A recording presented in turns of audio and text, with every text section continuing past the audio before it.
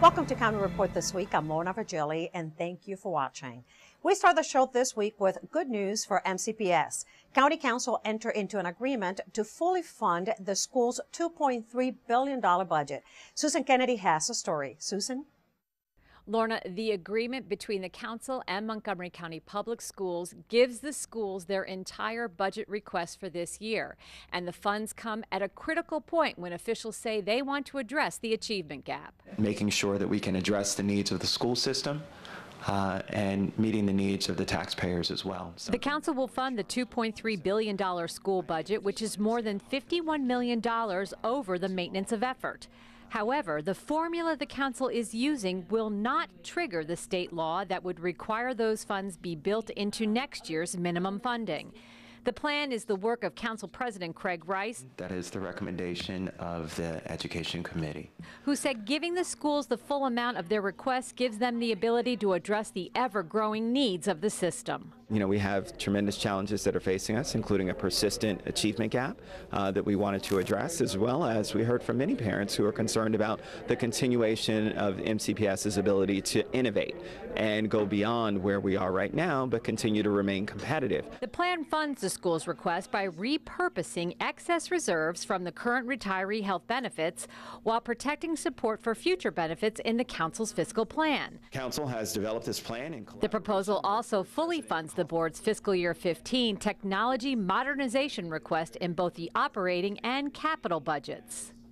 It still protects all of the agency requirements, and so it still protects Montgomery County from a fiscally sound standpoint, but again allows us the flexibility to be able to make sure that those needed resources are there for our Montgomery County Public Schools. School Superintendent Dr. Joshua Starr says this budget gives the schools the funds they need to do the work the county expects. It's about building the systems we need to prepare our kids for a very different world. Jobs are changing every year. You know, there are new jobs every year.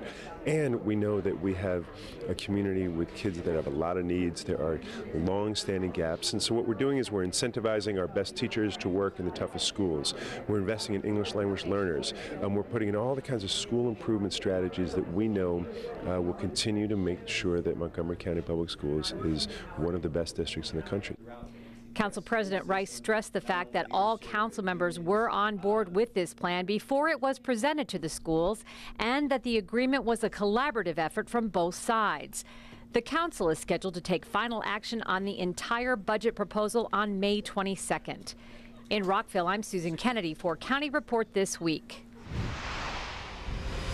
This week, County Executive Ike Leggett announced the results of the 2014 Homeless Point in Time survey. Turns out there is an 11.25% decrease in the number of homeless persons in Montgomery County. The results are in, and county officials credited the over 11% reduction in homelessness to the actions taken by county government and providers. The problem of homelessness is a year-round challenge, and we are attacking it. Through the efforts of our nonprofit partners, the county joined the national 100,000 homeless campaign last year, and we continue to find permanent housing for our most vulnerable homeless individuals. During the freezing early morning hours of January 29th, 41 volunteers walked the woods, metro stations, garages, and other locations known to house homeless individuals in order to get an accurate count. The final tally was 891, a substantial decrease from last year's count of 1,004. This number today, 891, during the point-in-time count on January 29th, is the lowest number that we've recorded in Montgomery County since we began counting. And so we always want to be certain that where we are expending tremendous effort, as in the case of our Housing First program and the 100,000 Homes campaign, that this effort, both in dollars and in people's time, is achieving a real result, and that's what we've seen here. Also back in November of last year, the county had another homeless count as part of the 100,000 Homes campaign. Several of the medically vulnerable were placed under various programs. Snapshot is made up of people who are known to the homeless system. Doesn't always mean everyone is receiving services, but most people are. Most people are either in shelters or family shelters, single adult shelters, or in transitional shelters. All of them are included. And there are people out and about in the community, in tents, under bridges, in garages. Those are the people who we outreach, but may or may not be accepting of services. So everybody who's known to the system is offered services. Some take advantage, most take advantage of it, some don't. The Homeless Point in Time survey is done annually by the Metropolitan Washington Council of Governments, and it is conducted in jurisdictions throughout the region. Montgomery County's Women's Cancer Control Program will host an open house on Wednesday, May 28th, to provide information on services to low-income, uninsured women in the county. The open house will be held from 10 a.m. to 3 p.m. at the program office located at 2424 Reedy Drive in Wheaton. The Women's Cancer Control Program provides free mammograms, clinical breast exams, and pap smears to women age 40 and older who live in the county and are low income. More than 400 owners and representatives from local businesses gathered in one room at the Bethesda North Marriott Hotel for the county's second annual awards ceremony to recognize small businesses for their contributions to the community. MyMC Media's Valerie Bunk has a story. Valerie? I'm here in Bethesda, where Montgomery County is holding their second annual Small Business Awards, where local businesses were honored for their success and their commitment to the community. It was a crowded room at the North Bethesda Marriott, where the county executive kicked off an event honoring the accomplishments of 11 local businesses and thanking more than 33,000 small businesses in the county for their service to the community. We thank them for driving the economy, growing jobs, and being an important part of our community. This annual event is very special to all of us. We are celebrating and supporting our local small business, which is the top priority for our administration. This year, the county's Department of Economic Development, which heads the event, added 3 categories to the award ceremony, including nonprofit, veteran-owned company, and hospitality company of the year. We're very fortunate to have won this award. Having grown up in Montgomery County, attended public school in Montgomery County, graduated from University of Maryland, very proud to now be involved in a business in Montgomery County. For the founder of TCS Associates, which provides assistive technology and interpretive services for people with disabilities, says the award means the world to her and her staff. I'm absolutely thrilled and honored. This means so much to me because I've worked so hard for 32 years. Oh, wow. This has just been a wonderful opportunity. I have a wonderful company and a wonderful team of people. I couldn't possibly do it without them. We've seen tremendous growth and then also the exposure and really being able to delve into a lot of other avenues of business that we haven't celebrated before. The event's keynote speaker, who started her own company in the basement of her Montgomery County home in the 1980s, gave her tips for success. Always believe in yourself. You have to love what you do. Definitely be willing to take risks and never be afraid. Go to our website at mymcmedia.org for a complete list of winners. For County Report This Week, I'm Valerie Bonk. And now we're going underground. The Washington Suburban Sanitary Commission gave a tour of its bi-county water tunnel. Public officials and members of the media were able to descend 160 feet to visit the tunnel. Everyone got a safety briefing before going down the 160-foot shaft in a cage that was lowered by a construction crane. Work on this project began in the summer of 2009 and is expected to be completed and operational in 2015. Well, summer is just around the corner and there is plenty to do for our young adults and children. The county's Department of Recreation has made available its guide for summer programs, and registration is officially opened, offering a wide range of classes designed to help participants stay active and have fun. Registration is available by mail or fax, online or in person at the Montgomery County Recreation Administrative Offices on Randolph Road in Silver Spring. For more information, visit montgomerycountymd.gov/rec or call 240-777-6840. When we come back, the city of Rockville is getting ready for another Hometown Holidays celebration. We'll give you a preview of what's scheduled for this year. And recent fires prompt the fire department to remind residents that smoke detectors must be in good working condition. Hi, my name is Hassan Mutazidi. I'm the Division Chief of Zoning and Site Plan Enforcement Division with Department of Permitting Services. Staying safe while at play, at home, or in our community is the main goal of the county's Department of Permitting Services. Our Zoning and Site Plan Enforcement Division inspects commercial pools and playground equipment to make sure that they are built in accordance to the site plan. Playground equipment needs a secure structure and an area free of obstacles. Even low-hanging branches can cause accidents. The Department of Permitting Services keeps playgrounds and commercial pool areas safe by inspecting the area and enforcing the site plans.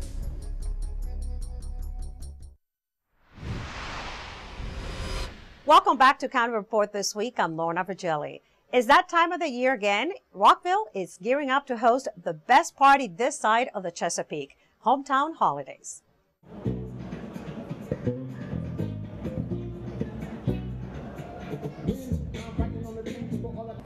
Hometown Holidays takes place over Memorial Day weekend and offers more than 30 free musical performances.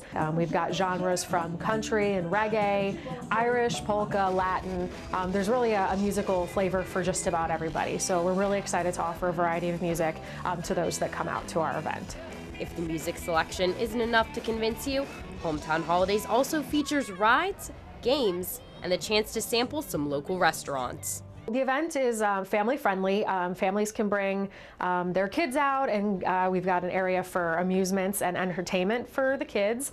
And we also have a Taste of Rockville where guests can taste bites from local Rockville restaurants. I'm here at Rockland's Barbecue where we're taking an early look at some of the businesses that'll be featured in a Taste of Rockville. Owner John Sneeden says Rockland specializes in real barbecue with real ingredients. We have our barbecue pork spare ribs. We have barbecue beef ribs as well, and then whole barbecue chicken. And it's these barbecue chickens then that we remove the skin and pull the meat off, and that's what we make our full barbecue chicken out of. And then we have a couple of the salads.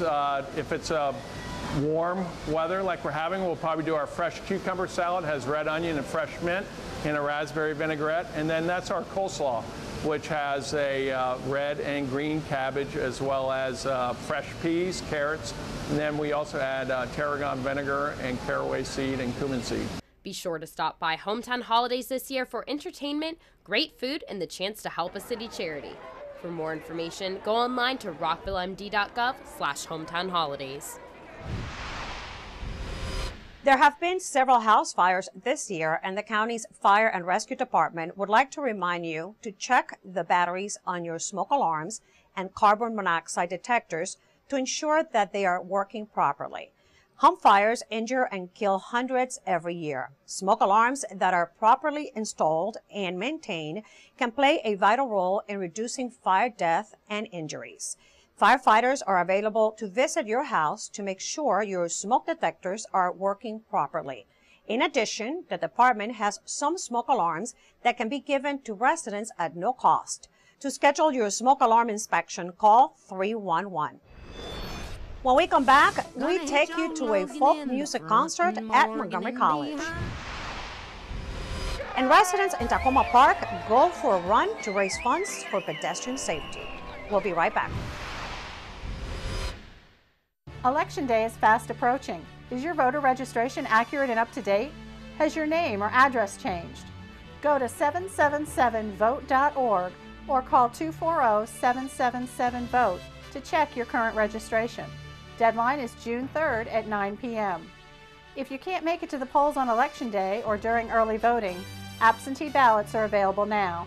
Just go to our website and submit an application. Remember, your time, your voice, your vote.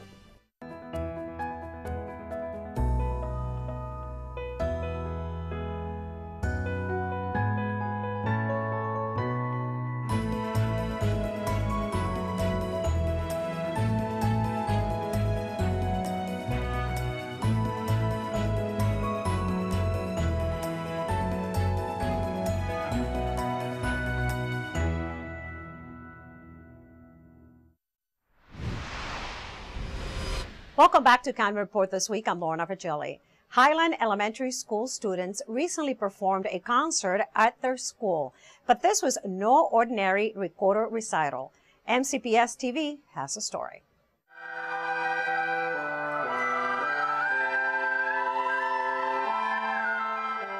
Fourth graders from Highland Elementary School in Silver Spring had a unique opportunity to rehearse and perform a concert with a trio of professional musicians.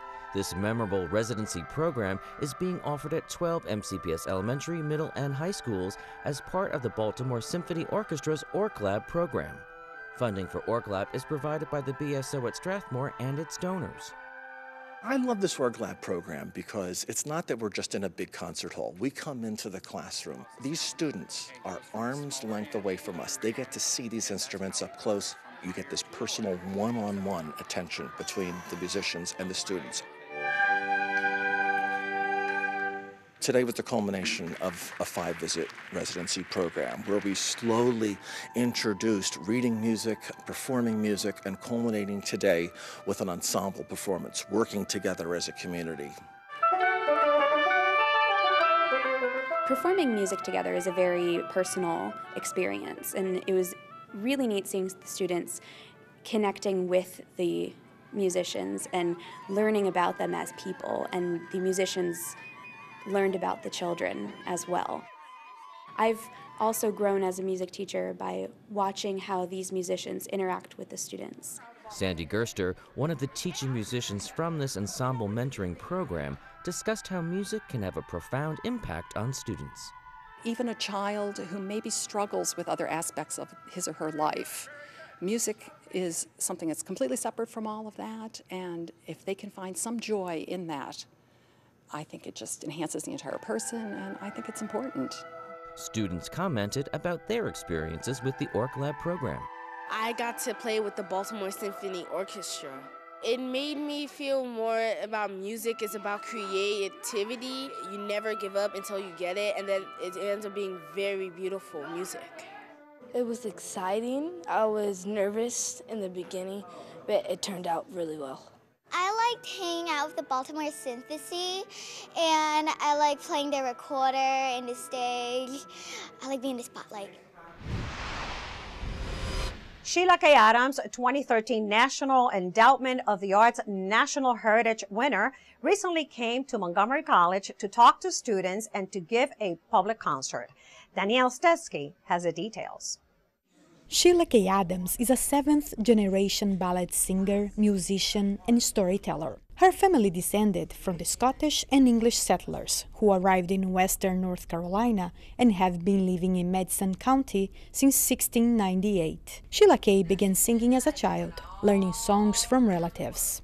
Come in, my old true love, and spend this night with me, for I've got a bed, it's a very fine bed, and I'll give it up for thee, I'll give it up for thee. Sheila K. plays the banjo using the claw hammer style. She picked up the banjo at the age of 8 and has been playing for over 50 years.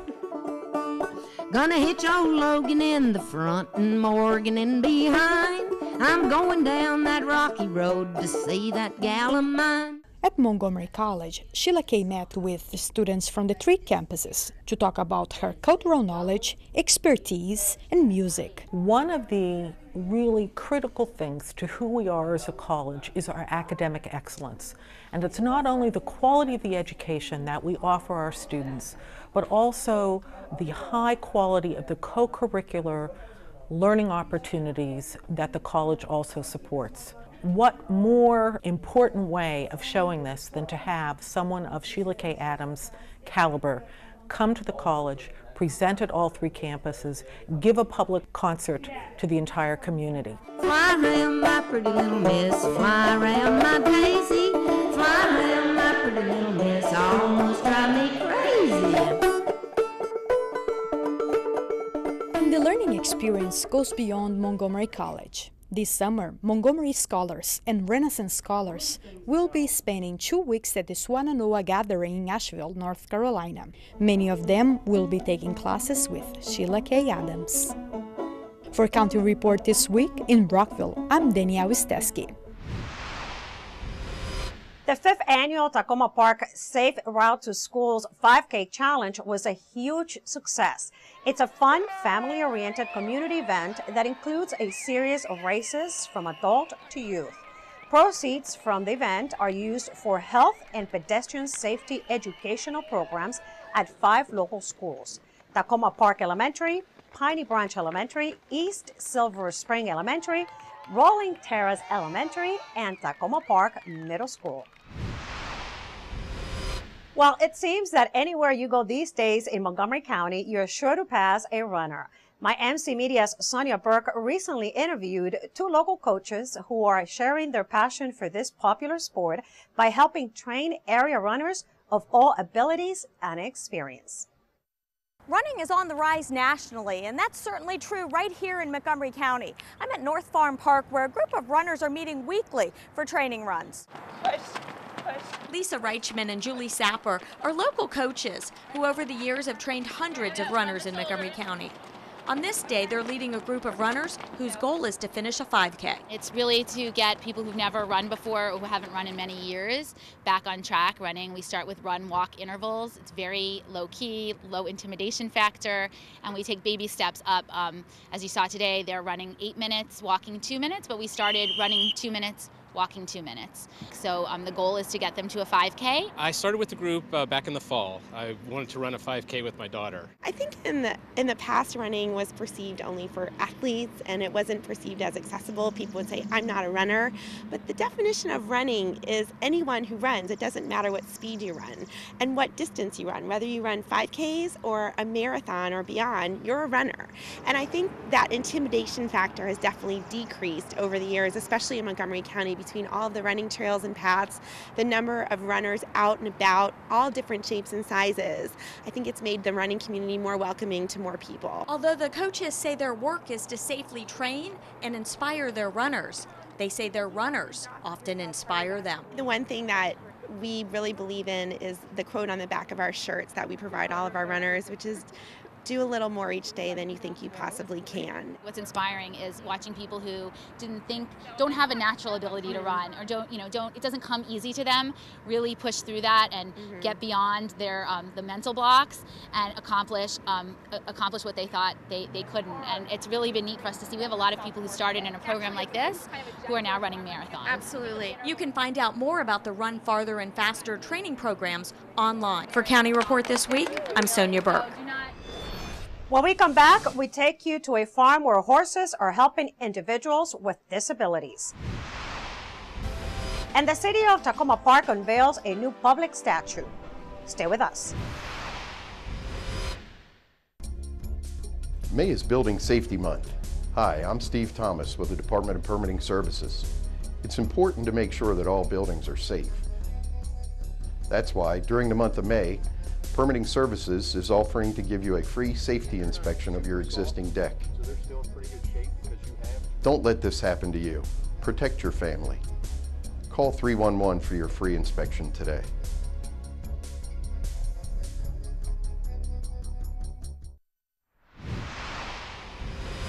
Welcome back to County Report This Week. I'm Lorna Virgili. With the help of horses, students at Great and Small and Boyd's are learning how to walk again through therapeutic riding lessons led by specialty trained instructors. My MC Media's Valerie Bunk visited the farm in Montgomery County. He traveled with his family from Ecuador to the U.S. when he was a teenager. Born with cerebral palsy, David and his family were in search of therapies and medical treatments to help him walk and navigate his daily life. Therapeutic riding was his ticket to improvement. I'm able to sometimes be walking around my house without using braces or without using the sticks around my house. Before I couldn't do that. David is one of more than 50 students who take therapeutic riding lessons each week at Great and Small, using the movement of the horse to train and strengthen their muscles. The motion that the person's pelvis goes through when they're sitting on a horse is the same motion that your pelvis goes through when you're walking. So for someone with a physical need, you're strengthening the same muscles. The nonprofit program operates on property donated by the county and is dependent on donations and rider fees to keep running. The horses themselves are either donated or on lease from their owners. Zeke is one of 8 horses here at Great and Small in Boyd's, trained specially for therapeutic riding. Therapy sessions are run with the help of close to 100 volunteers who spend time preparing and assisting riders during lessons. I've sidewalked or assisted with a couple of kids that at first you almost had to hold them in the saddle, and toward the end they were sitting up straight. We have parents who come in and say, my kid is walking now, and they weren't walking until we started riding. So it's incredible. For David, he's grateful for the opportunity to try something new and grow in the process. It has been a joyful experience for me because I haven't had this opportunity, the same opportunity in my country. For more information about the program, visit their website at greatandsmallride.org. For County Report This Week, I'm Valerie Bonk. And now let's meet our pet of the week with Kathy Stanhope from the Humane Society. Kathy? This is Kathy Stanhope with the Pet of the Week at Montgomery County Humane Society, and I am here with Tippy. Tippy is a lapful. This is a lot of cat, and he's great, though. He really is a wonderful, affectionate lap cat. So visit him at the shelter on Goody Drive, or give us a call at 240-252-2555, or visit Tippy on the web at mchumane.org. The city of Tacoma Park officially lives up to its nickname, Azalea City, after officials unveil a new sculpture along Piney Branch Road. Tamika Smith reports. Tacoma Park residents heading into the city along Piney Branch Road will notice something a little different along their way, an azalea sculpture dedicated to their city. What got incorporated into this sculpture is just wonderful. To have Azalea City, to have the overall sculpture be azaleas, to have the map of the city within the middle of it, and the representation of the 6 wards of the city. This $15,000 sculpture took Howard Connolly about 3 months to create. Connolly's no stranger to working around the Washington metropolitan area, but says after about 20 years, this is the best project thus far. This is the first time I've built a big public art sculpture that has been bought by a city. When I was a kid, I won a pony for a drawing contest. I lived in Colorado, and they were giving away a pony to the first person that colored in this hot air balloon. And from that point onward, at 9, I thought it was going to be easy, and I'm 50 now. Residents, business owners, and city officials unveiled the new highlight of the city on May 8th. It sits on the intersection of Piney Branch Road and Flower Avenue. This new azalea sculpture is not only beautiful to look at, but also a sign that revitalization is coming to this neighborhood. This sculpture isn't the first piece of public art in the city, but Jared Smith, city councilman for Ward 5 in Tacoma Park, says art in his ward is rare. And I am looking at this as like the catalyst so people can see that the city really cares about our ward. And by 2015, construction is going to start, where we're going to put a new sidewalk on the eastern side of the street. We're going to put rain gardens on. The azalea sculpture is the beginning of public art projects that will be installed this summer. Tacoma Park officials say details are still getting finalized, but residents will have more art projects to look forward to around town. For County Report This Week, I'm Tamika Smith. The 2014 growing season is underway, and that means our county's farmers markets are now open for business. For a list of Montgomery County farmers markets, their locations, and hours of operation, visit mygreenmontgomery.org. With that, we close this edition of County Report This Week. Remember to like us on Facebook and to join us again at this time every week for a look at what's going on inside Montgomery County. We leave you today with some images of beautiful tulips in full bloom at Brookside Gardens. I'm Lorna Virgili. Thank you for joining us.